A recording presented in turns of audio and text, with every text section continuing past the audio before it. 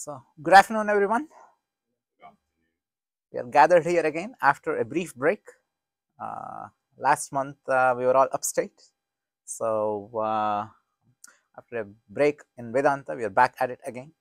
So, let's start with a small chant.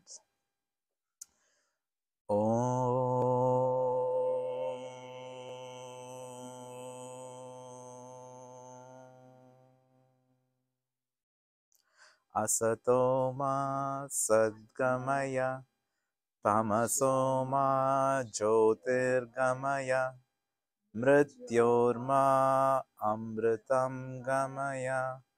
Om Shanti Shanti Shanti. Om.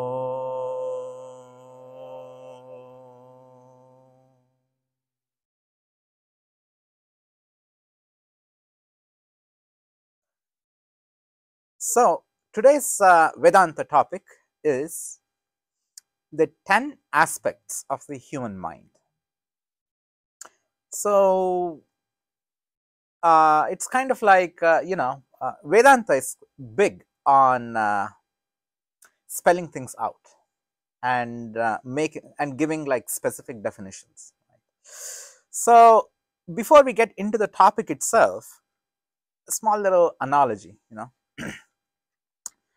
when we talk about physics, right? Science, hard science, physics, what's the most famous equation that comes to our minds when we think of, like, right? E equals mc square, right? When you say physics, when you say Albert Einstein, nuclear physics, that one formula has filtered into the everyday lives of everyone. E equals mc square, right? Well, I studied physics in my undergrad, and my physics professor was of the impression that all great ideas are simple, but not all simple ideas are great. Meaning that you hear, oh, E equals mc square, yeah, that's we kind of like get an idea that it's related to physics. Great.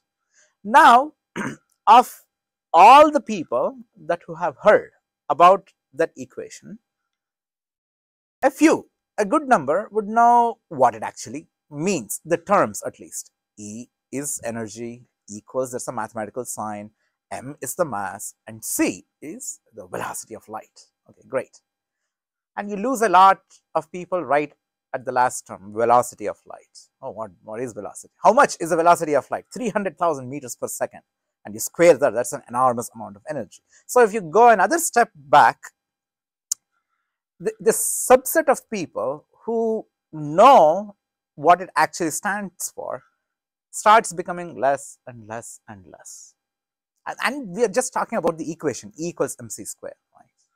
Now, I had the fortune or the misfortune of actually proving it. Now, if you look at the actual proof of the equation, the end result is simple enough. E equals mc square. There's a good 3-page mathematical and physical proof, front and back. You have to go through 3 pages of very torturous and hairy mathematics to get to the simple distillation of E equals mc square. Now, when you present the ultimate truth in that equation, starting wherever you are with all the different assumptions, right?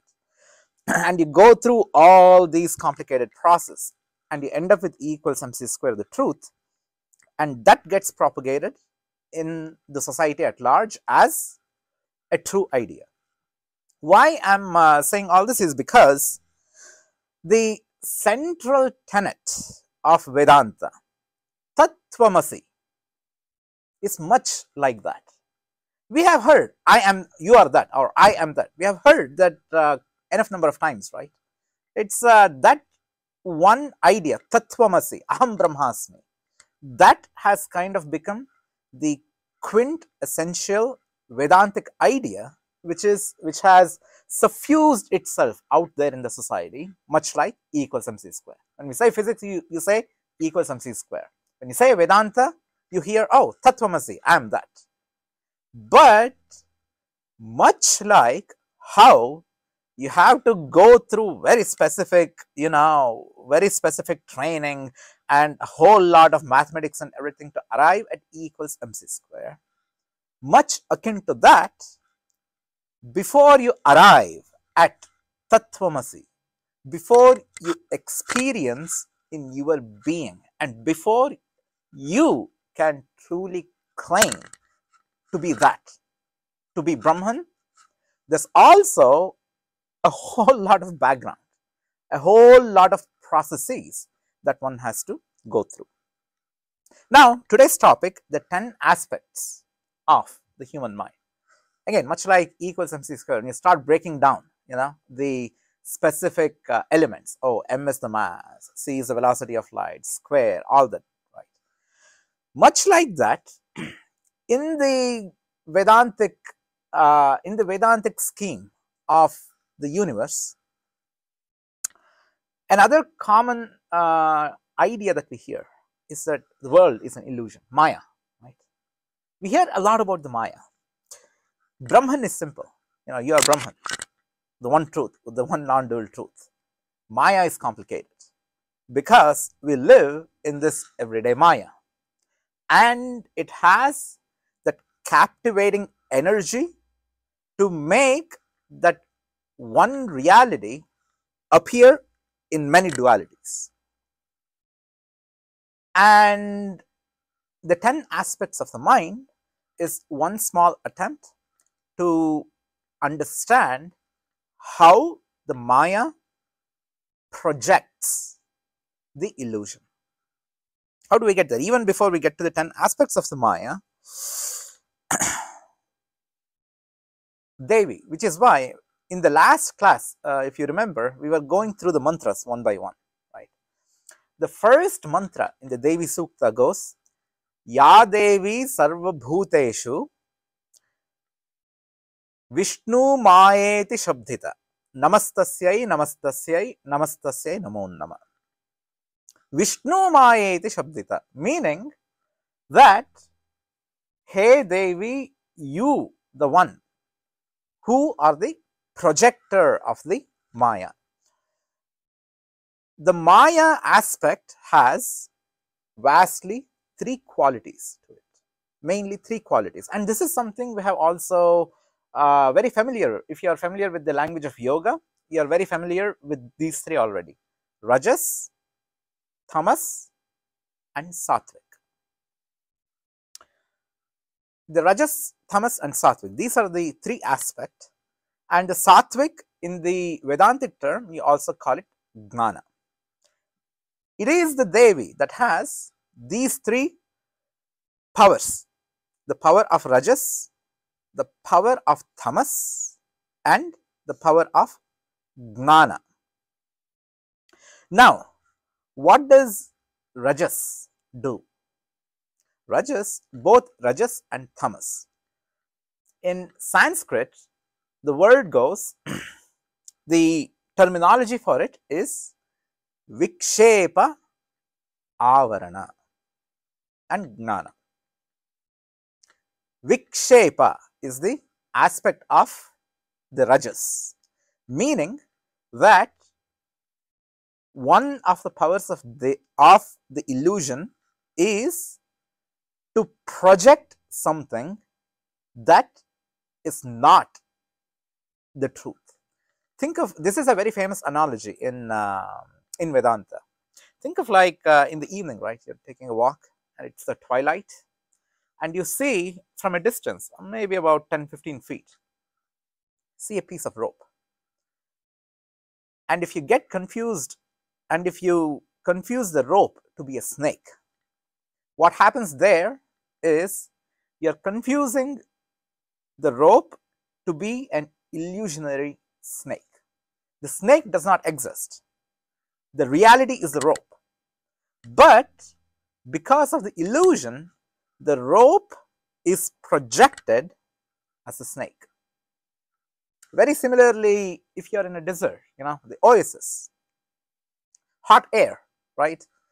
If you see from a distance, hot air is projected as an oasis, as water. But the more you keep chasing the water, only when you get near it, you realize, oh, wait a minute, this is an illusion. In the same way, the world, the concept that we keep calling as Maya, is projected as something different than what the true reality, the Brahman, is.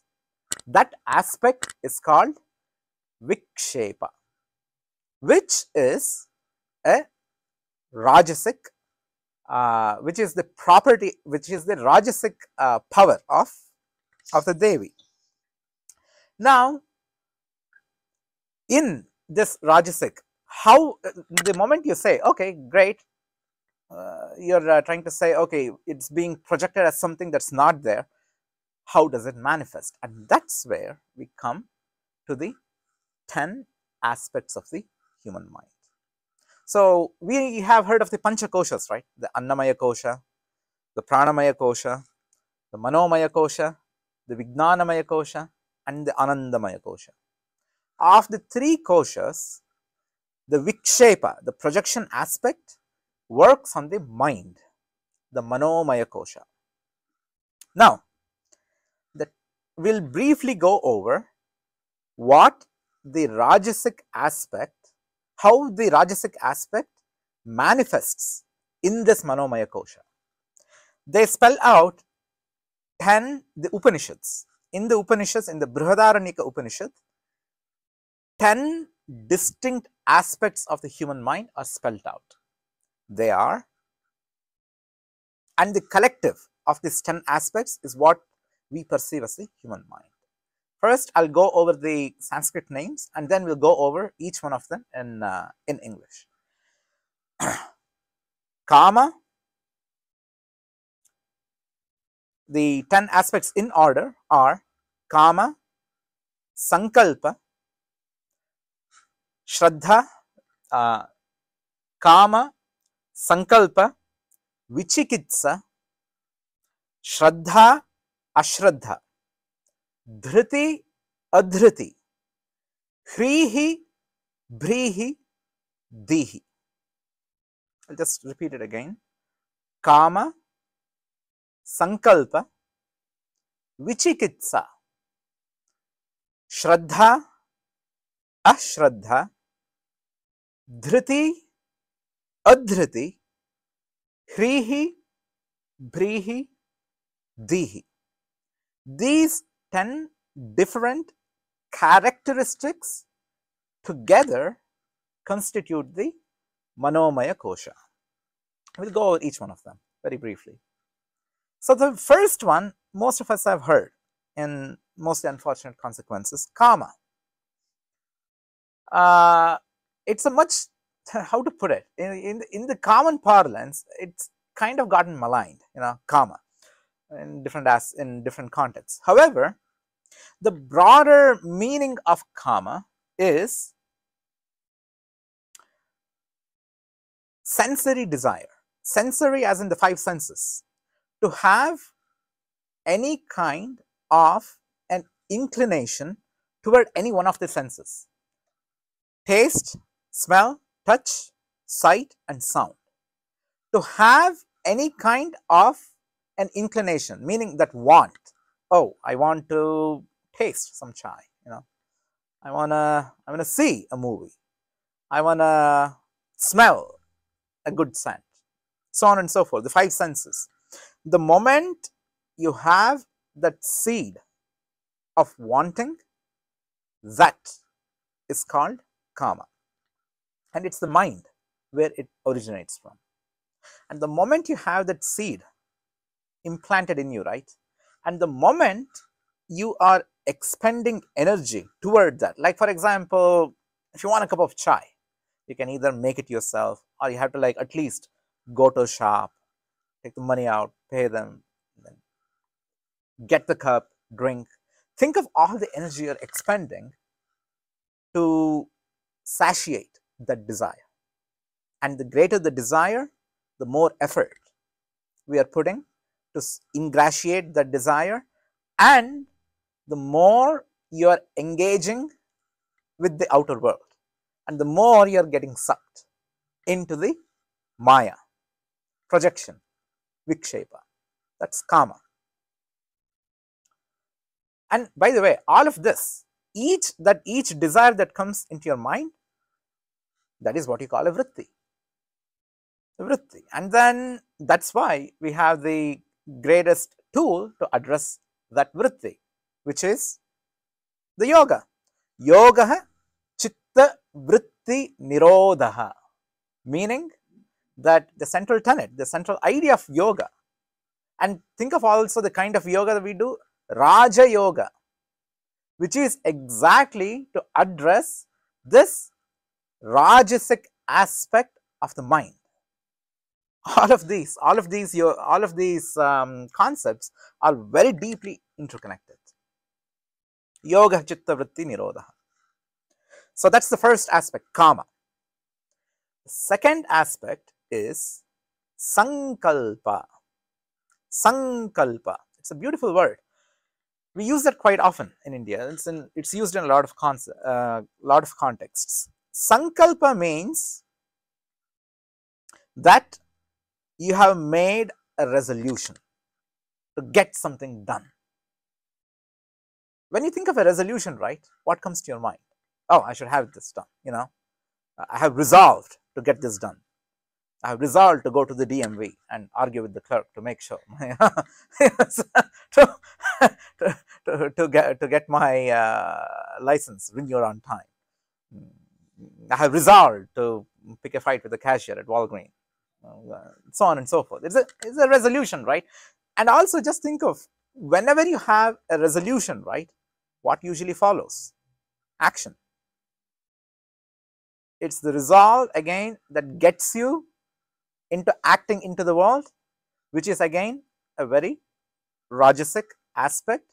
And the moment you are getting drawn into the world is the moment where the mind is also scattering. Vikshepa. The third one is vichikitsa. Vichikitsa, meaning the mind is always suspicious. It's very easy, it's very hard to convince someone now. Like if a salesperson comes to you and says, oh, this does X, Y, and Z, they go, are you sure?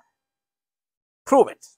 You know, in fact, the whole enterprise of science, you know, is based on the concept. You begin by saying, oh, no, this cannot be falsifying.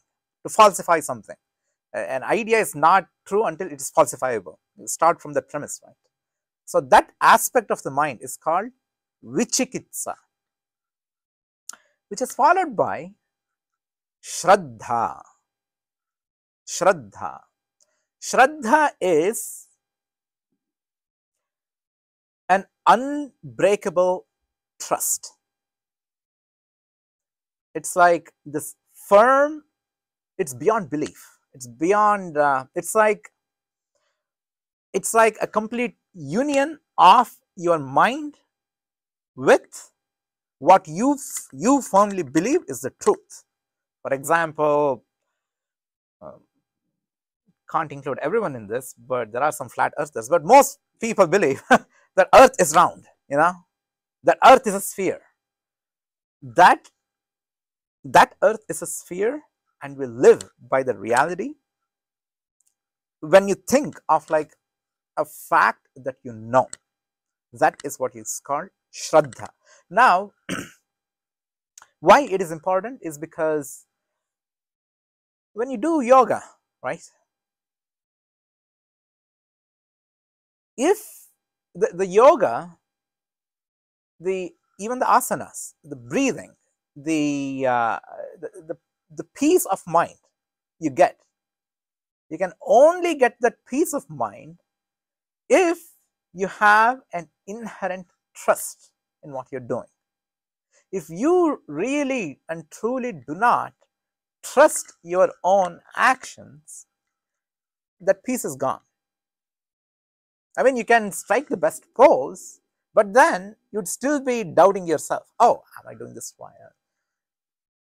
It's only when you have that unshakable trust is when you are able to reap the full benefit. So that aspect of the mind is called Shraddha. And then it is followed by exactly the opposite, Ashraddha, meaning complete disbelief, which is also a very Rajasic aspect.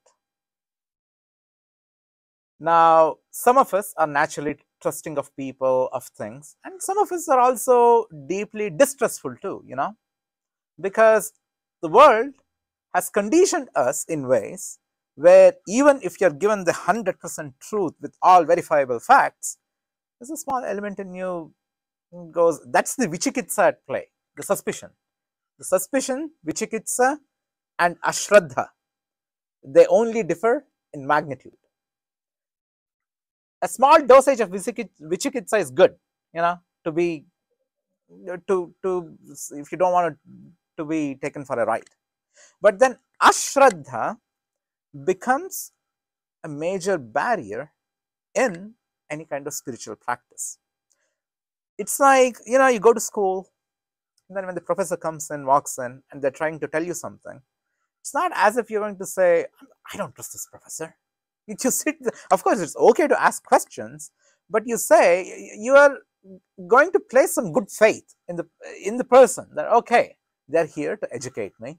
So you have a basic level of trust, But if you don't have the basic level of trust, and you sit down in the class thinking, oh, this person is trying to con me, I'm not going to listen to anything. You might sit there, but nothing goes through.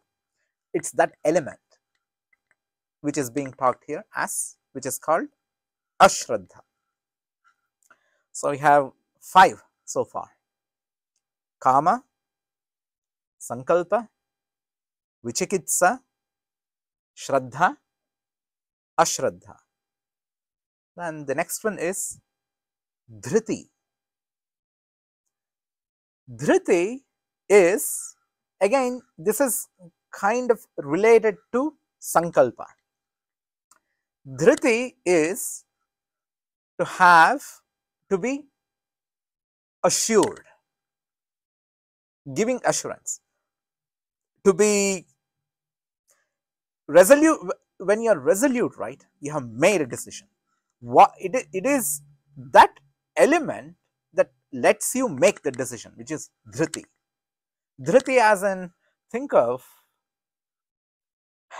bungee jumping, those people when they do the bungee jumping, I always envy them. I can never put I can never, no matter how strong that rope is, I have a deep amount of ashraddha in that bungee jumping cord.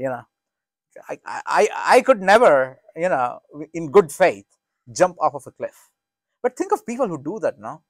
Think of the kind of the kind of courage. To have faith is one thing, but to actually have the courage to take that action, it is the mind. It is the mind that propels. Like, think of how people always say, oh, it's a mental block, right? People always talk about mental block, even the writer's block, right? A big part of the writer's block is that, oh, if I write, what are people going to say? Oh, this might come out completely wrong. This might sound completely horrible. But to cross that and to actually put the words on the paper, that aspect that propels the action, that is called dhriti. And the exact opposite, that which holds it back, is adhriti. Dhriti is the one, is the motivating, it's the motivating force, it's the motivating power. Adhriti is the one that holds us back. And the next one is hrihi. It's a little bit of a tongue twister. In English, if you write it, H-R-I, hri, hrihi, H-R-I-H-I. Try saying that 5 times continuously. Hri, H-R-I-H-I. Hri, there you go. At some point you end up with he. Anyway, as if you're smiling, which actually has a connection. Hri is it has a very interesting function. It's like it's the quality of the mind to be put on spot, to be embarrassed. Like for example, if I say, everyone, turn your attention to Barry right now. Let's look at him right now. See when you do that, right, and when you put the spotlight on someone unexpectedly, right, and then everyone start looking at you. Something in you, like what happens to your mind? There's an aspect of mind which becomes activated on the spot. It's like, oh, wait a minute, why are people looking at me? Yeah. That sense of embarrassment, call it embarrassment. Actually, there's a beautiful mantra. We also say that in the morning prayer. Ya Devi Sarva Bhuteshu Lajja Rupena Samstita. It is that Lajja. Another name for Hrihi is Lajja. And then, which is also an aspect of the Devi, the Vikshepa power of the Devi. Hrihi is that quality, is that propensity of the mind to be. Now, the Upanishads, they say it beautifully. They even say when to exercise Hrihi, that sense of embarrassment. Always be embarrassed when you are giving something to someone. Kind of like sounds counterintuitive. Why should I be embarrassed? Embarrassment because in the sense that, look, I have so much to give, out of which I'm only able to give you a very small portion of it, which is why I should feel embarrassed. It's also because it keeps a check on the ego. That no, it's perfect. We are on the same page. So that sense of embarrassment you're actually using to a positive end. It's even there, like in the second line of the favorite bhajan of Mahatma Gandhi, Vaishnava Janato Tere Kahiye, Para Dukhe Upakar Kare Toye Man Abhimanana Anire. It's a variation of the same thing. Para Dukhe, when you see someone in distress.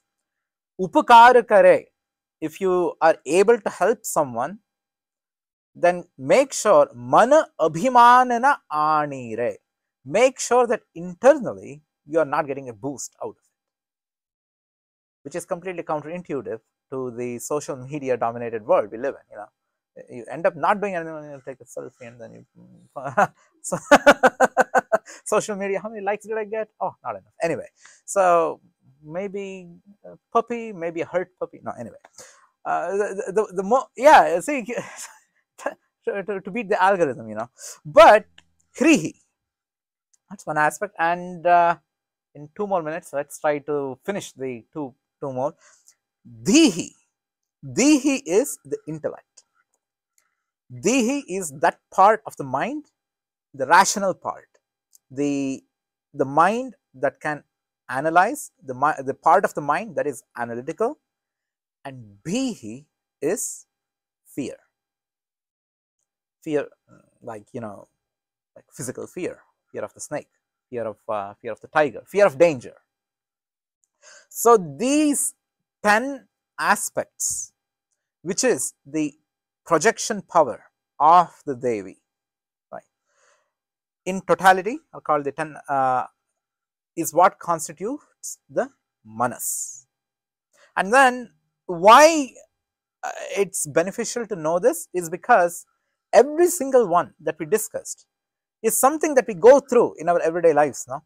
Every single aspect of this, to want something, to be courageous, to be fearful, to be embarrassed, to be logical, to be reasonable, to be unreasonable. All of this is a very practical aspect that we go through every day, and by bringing the attention toward each one of the function of the mind, the idea is to say, the idea is not to keep on dwelling on them, and because the more you dwell on them, the more you get sucked into it.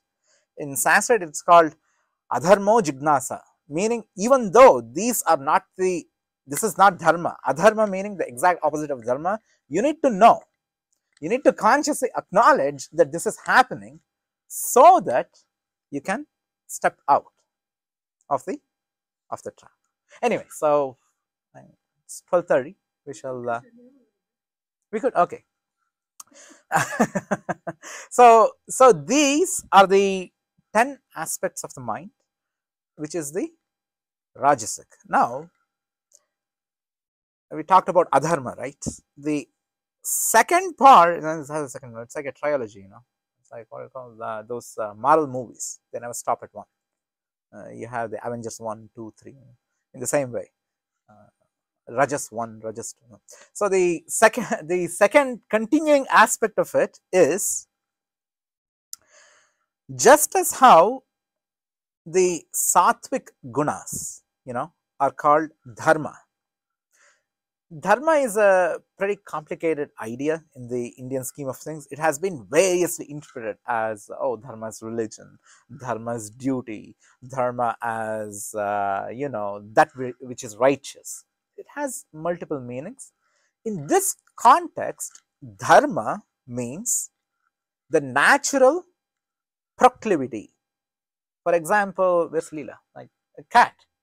The dharma of a cat is to meow. Oh, right. Yeah, she's right there. Well, she's snoozing, which is also one of her other dharmas. But the natural dharma of the cat is to meow, right?